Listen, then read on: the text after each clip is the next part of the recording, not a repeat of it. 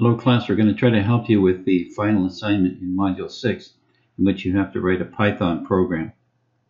We're at Coding Grounds at tutorialspoint.com, as you can see up here, and we've entered the coding ground for Python 3. You'll see two windows side by side. You write your program in the left-hand window, and you'll get the output of your program over here in the so-called result window. Now, any Python program is a series of statements. In this particular case, we have some statements of the type that you need for your assignment. We have some input and output statements. And we're going to first of all enter the name. Okay, we're going to ask for the name of the user when this program runs. And we're going to store that in a variable called name. We use the input function to get input from the keyboard. Now, normally, you would type a response to this statement at the keyboard of your computer if you were running Python on your own computer. But we're running Python here at Coding Ground, and it works a little differently. They actually have a Linux or Unix-based computer that they're using here. So we have to handle that input just a little bit differently, but we'll cover that in a minute. So this statement here is going to get the user's name, whatever we type in or whatever we specify, and it'll be stored in this variable name. Then there's going to be a blank line printed. And then we're going to have the program say hello to whatever name was entered. Then we're going to ask for the user to enter his or her age. Well, that requires two functions. It does require the input function, but the entire input function has to be embedded inside of an int function in this particular case, because I want to get an integer age. Sometimes you'll want to have a float, a number with decimal places, and you would use the float function here instead of int. But whatever we enter is going to be stored in this variable called age.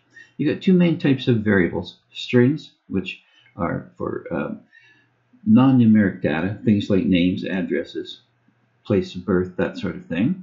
And then you've got your numeric types, like ages or price of an item, that sort of thing. Those are numbers, of course. Different types of input for each of those variable types. And then finally, what we're going to do is we're going to print one line using both variables. Here we've got variable, string, variable, string. So what we're hoping is that will print that out. Now, actually, I've already run this, because if you type this in and hit execute to run it, this is what's going to happen to you. It's not going to run right. It's going to give you an error message. It's going to identify that there's a problem here, and the error message is end of file. In other words, it did not find anything to enter, and that is, again, because we're running this on a Linux or Unix-based computer remotely. It's not our own computer that we're working on here. So here's what you have to do. You have to anticipate the data types that have to be entered when your program runs. Well, we want a string for the name, and then the next input is a number for the age. So anticipating that, we have to enter those here up in stdin. That's the name for the standard name for the keyboard in most programming languages. So I'm going to click on that, and here's where we enter the name. I'm going to enter Guido. It's the man who started Python. I don't know how old he is, but he's much older than 23. I think he's in his 50s. But I'm going to put 23 in there. Now, if I go back to the program, when we run it, Guido is going to be stored in this variable.